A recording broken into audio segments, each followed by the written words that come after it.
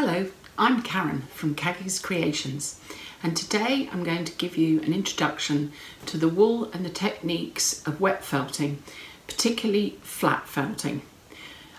First I'm going to look at the kinds of wools. We've got merino or carded bats, what we can do with those, also how you can start off with pre-felt and merino on top, and then finally looking at nuno felting, which is the laying of merino on the top of silk and letting the fibres migrate through the material to adhere. Obviously less layers with nuno felting, but I'll explain shortly. So 3 types of wet felting that I'm going to look at today.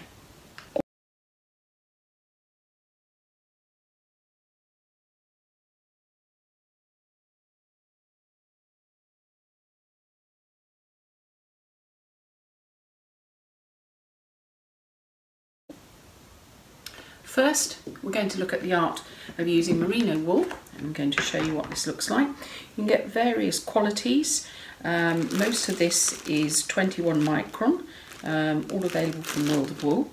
And what you actually get is you get wool that is in long shafts like this, long lengths, all facing the same way.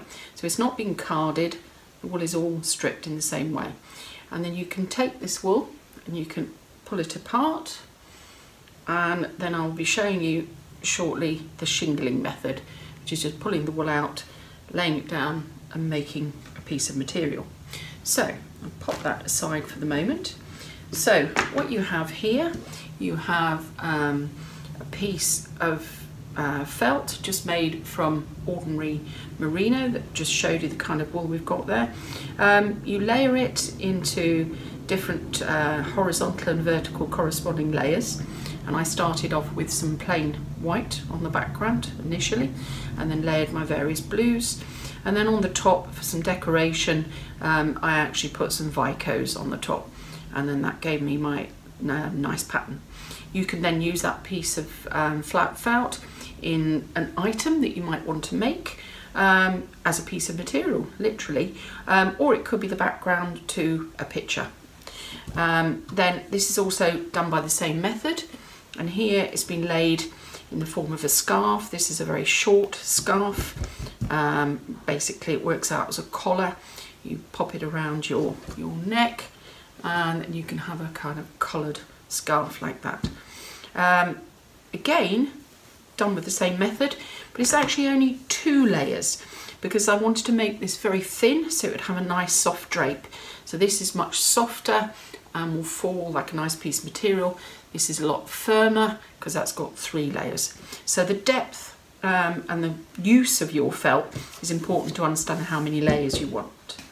Then we're looking at the 3rd piece of felt done in merino, and this is done to the thickness of the first one with 3 layers on it, one particular 1 layer, and then afterwards we put different stripes of red, and then later when it was dry was used some embroidery, machine embroidery, just to give it some cover, and this was used as a nice table mat to put out in the middle of a dining room table under a lovely vase of flowers.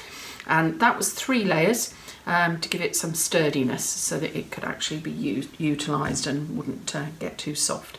So all of these are exactly the same method, which I'm going to call A today, and we're going to look at how that's actually done shortly. Now we're going to look at an alternative method, which I'm going to call B. And here further along my table is method B. This is using something to begin with as your background, instead of building up several layers, using something called pre-felt. So this is pre-felt. This is not to be confused with toy felt. This is where you start off with a base of already partially felted felt that you get from a supplier, and then you can add things to the top by way of your design.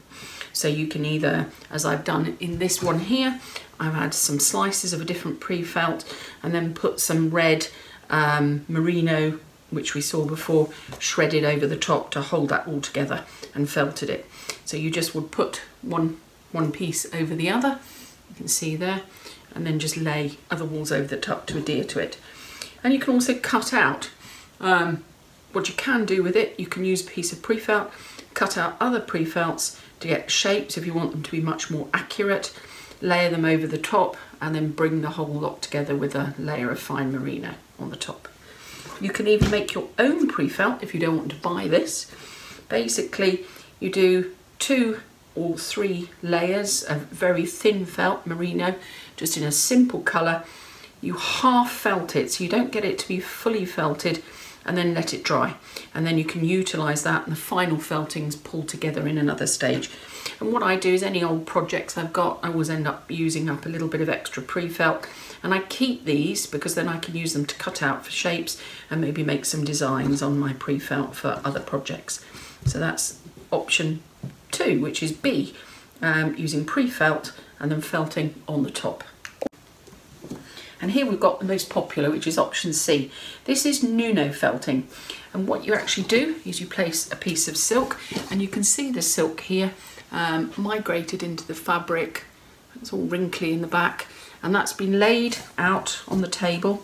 And then loads of pattern has been put on the top with merino. Now, you probably only put one very thin, 1.5 layers of merino on top.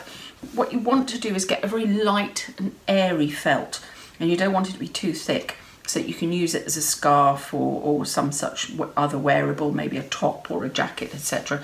So you want this to be reasonably airy and thin, and you can play with the designs on the top, and then you wet felt it, and the felt migrates through the silk to the other side. You'll get edges where you perhaps just tip those over at the edge. You can make wonderful patterns with this, and Nuno felting is becoming very, very popular. So you end up with 3 very different finishes, particularly using the less layered Nuno felt. It's much softer and it's great for any wearable items. The other thing I've done on the Nuno felt, which I'll show you here, reach for that. A Nuno felted item that I did, which is with silk. So this is the silk is inside, and this was made on a continuous piece of felt with using resist. I'm not going to cover resist today, but that was made into a lovely sort of tube, and that's used as a neck warmer. So you pop that over your head.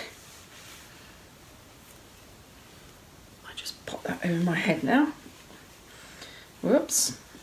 Taking off my glasses first.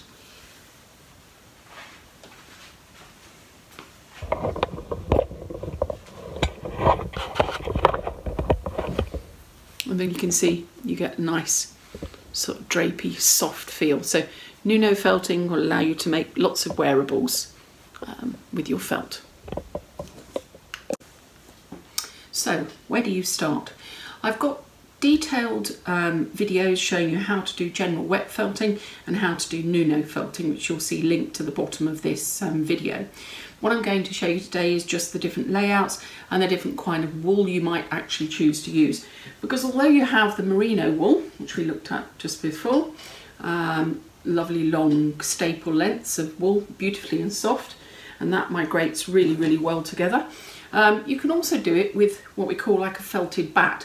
And this is like a carded Corriedale or carded merino. And what you'll find here, if you look at a bat when you buy it, you'll find there are loads and loads of little layers. And you can pull away the layers and end up with a really, really fine piece of felt that you can actually, pop down, and you put those in various layers over to make your base of your felt, and then put your decoration on top. So I'm going to show you the layout on both those kind of methods. And again, it'll be depending on what you want to use the piece of felt for, or what you're trying to make, whether you go for just sort of 2 layers or whether you go for 3. I'm not going to show you the Nuno felt layout here. I've got 2 or 3 videos with Nuno felting, and obviously they're much more detailed, and you can have a look at those. We're not going to actually felt the pieces. I'm just going to show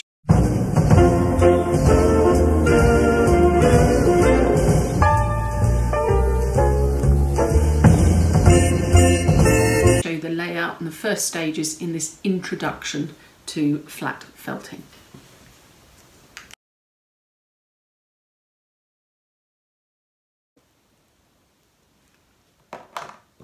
So if we were trying to do a piece of flat felt like this with merino, 3 layers, no use of silk or anything else, just the ordinary merino wool.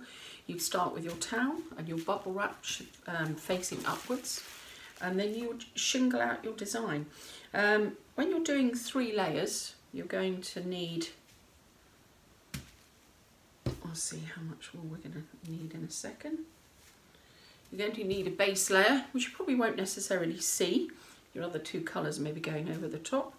I'm going to pull my base layer apart so it's not so thick to deal with. Often the level that you get from the shop is too thick. And then you're basically just going to clasp one end, hold the staple a bit further away from your hand. If you hold it too tight, it won't come out. Hold it there, it will come out.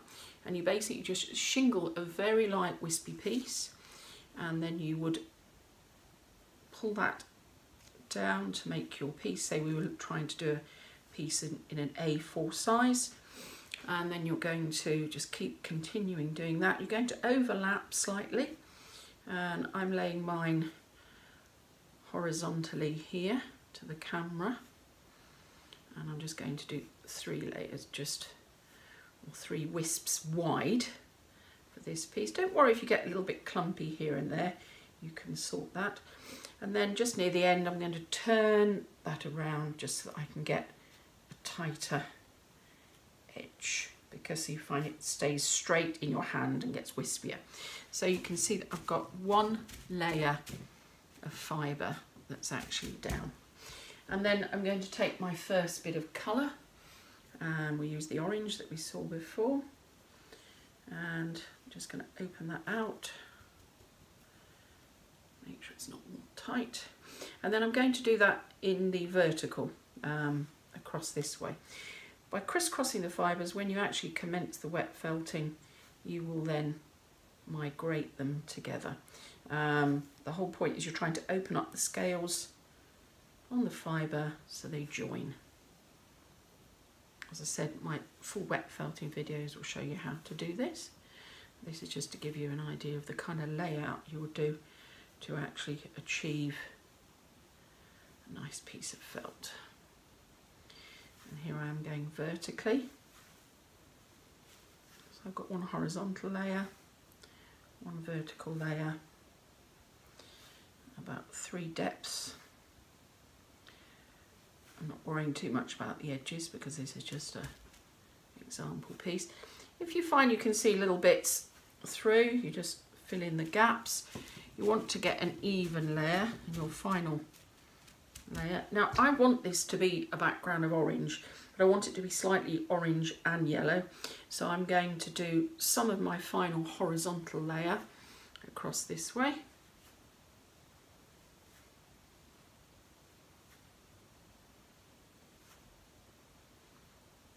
And at the other side as well. And then I want to give this a bit of a variegated feel. So I'm then going to put some yellow. I want something very sunny, because I want to be able to make a piece of felt out of this for a nice summer project. And then I'm going to take a little bit of yellow and take that across the middle just to finish off. So you can see we've shingled here.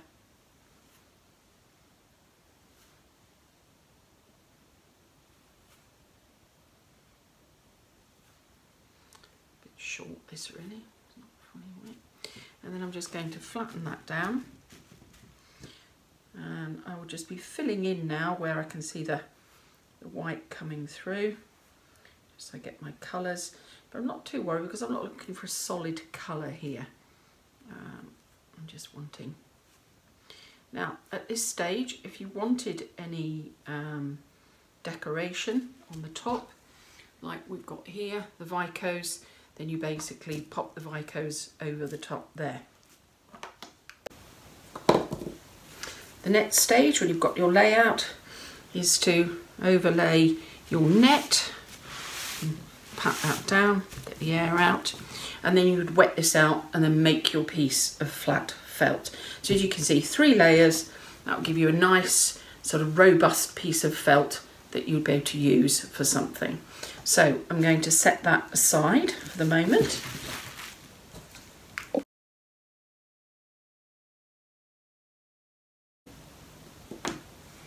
Right, so the second way we talked about was using a piece of pre-felt. So I've set out my towel and my bubble wrap again. I put my pre-felt down there. And then I'm going to use a little bit of my off-cut handmade pre-felt to make a design. And I thought what I'd do is just put a flower here. So I'm just going to cut out some petal shapes.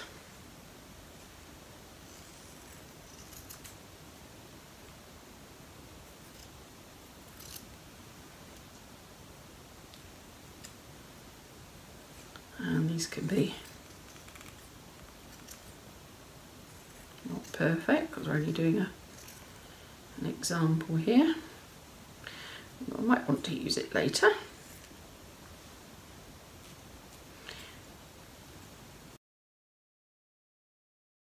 There we go. So you can see very clearly there that you would end up with a sort of shape that you would put together.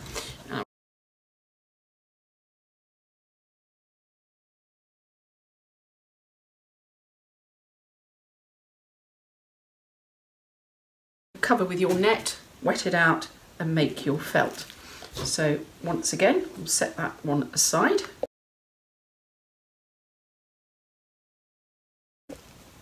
And for the final one I'm going to show you is using the carded bat. Now this is Corriedale carded bat. This has already been loads and loads of small fibres mixed together, so it's already enmeshed, but I'm actually going to pull it apart because I want to get a nice fine even layer. So I'm going to use my bat like that, and I'm going to pull some. What I'm going to try and make here is a piece of pre-felt for myself to use as a background for some landscapes with sheep and trees that I'm going to do later.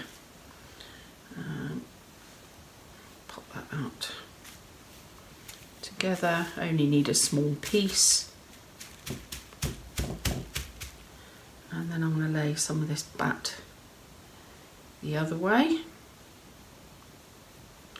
It's already meshed in different layers, but useful to be able to put it across. If you have carded slivers you can still do this, but you'd have to do it more in the method of long stripes. Carded bat is much more in big pieces. So I'm just going to put a bit more of that way there.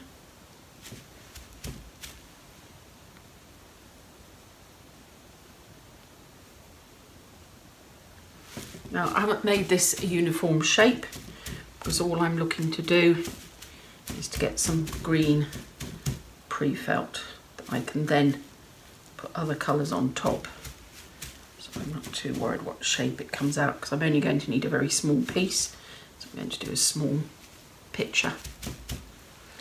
So you can see that, then you cover your netting, wet that out and make your shapes.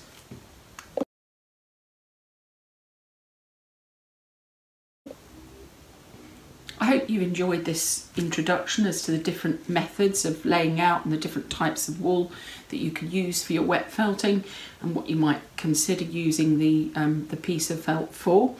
I'm going to actually wet felt out all these pieces of items.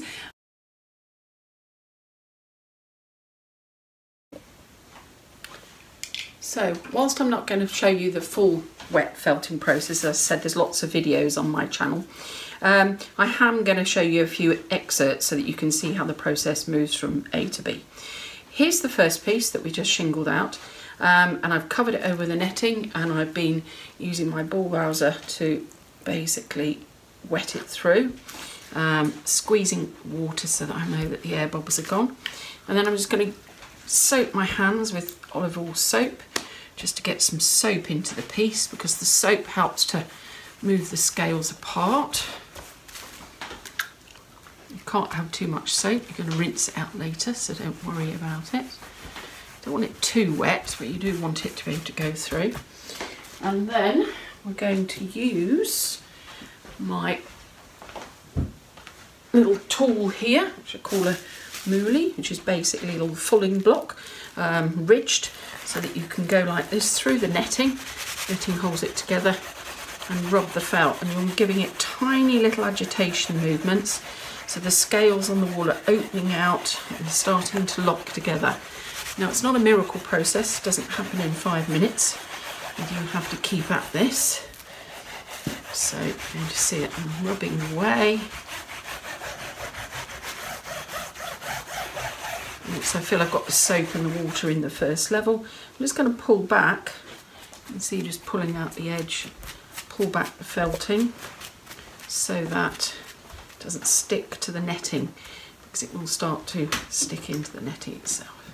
Do that, turn your net over, put it back and carry on rubbing.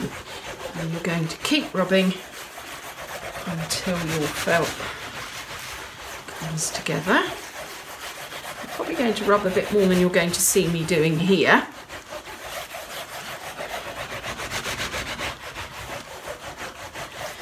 And the other way, you can rub your felt together like this. And another popular method is to roll the felt, which I'm going to show you now. So I'm going to move that out of the way. I'm going to just get another piece of bubble wrap.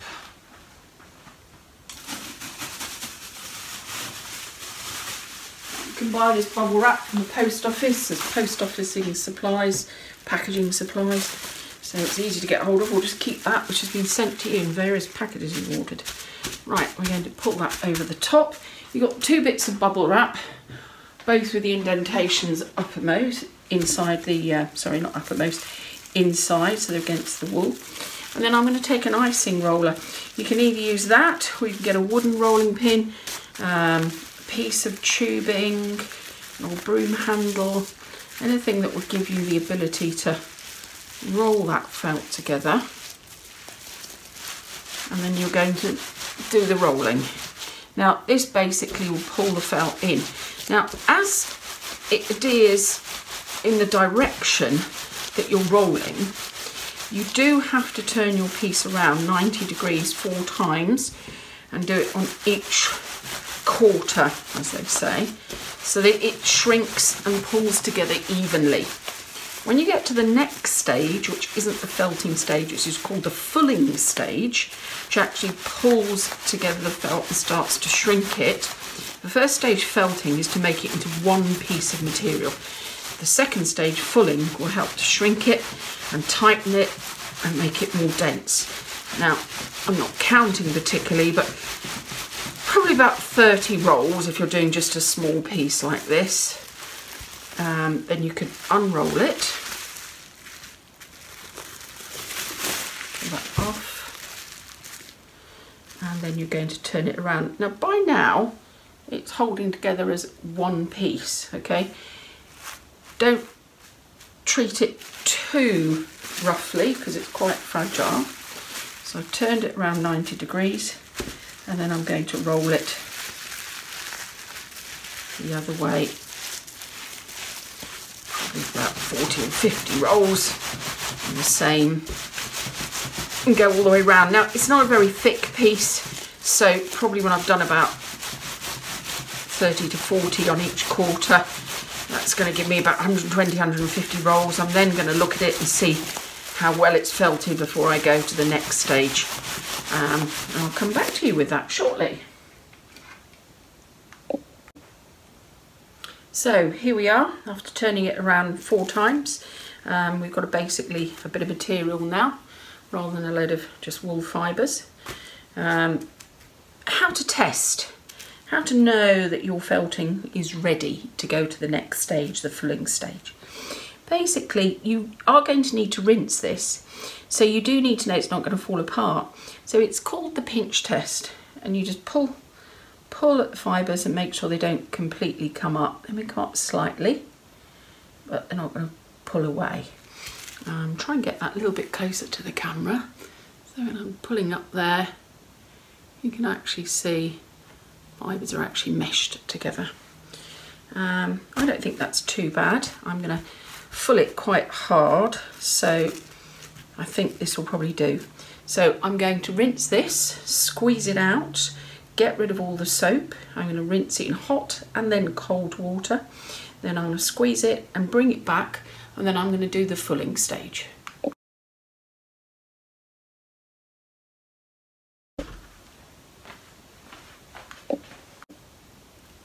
Here we are back. I've rinsed my felt, it's held together. See the back started to migrate through the different colours. Now to full this, to bring this into a much tighter stage, I'm going to use a bamboo mat. One of my work's small enough for the bamboo size I've got to do it with. You can carry on doing it with the bubble wrap and the rolling pin, that works as well. I just find this gives it a little bit quicker. And then I'm just going to lay it out on there and roll it up. Now this is like a sushi mat or a bamboo table mat. You get a bamboo curtain if you've got a bigger piece, which I've got, and then you can use that. So I'm going to now roll this a little bit more aggressively. This is actually rolling the fabric harder. The agitation is tighter. Now we can see where we are on that. It'll start to curl up at the edges as you do it. Do turn it around, because as I said, it will shrink in the direction of your roll, and you want this to be reasonably square. So I'm going to continue.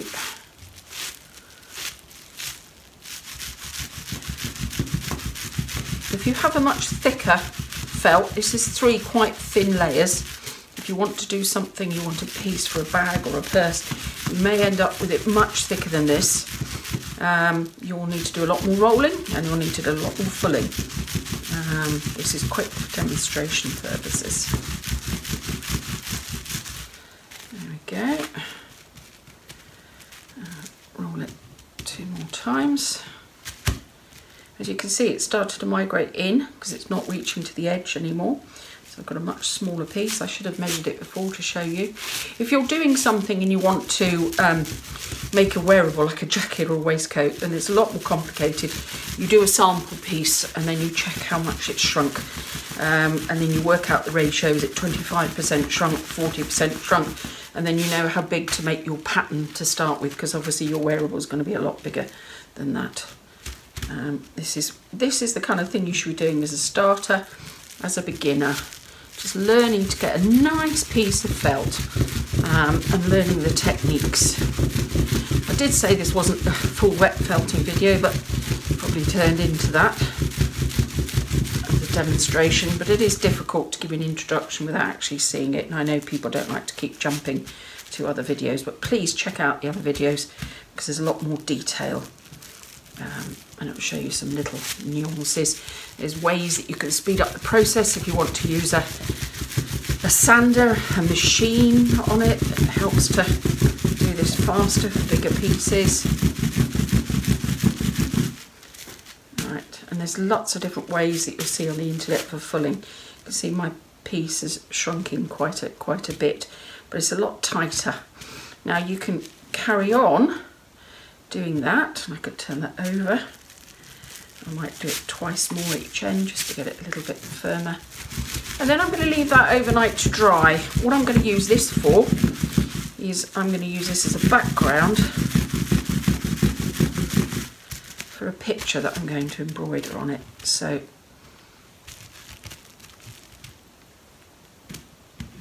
I don't want it too big, because I'm only going to do it in a little 8x6 frame.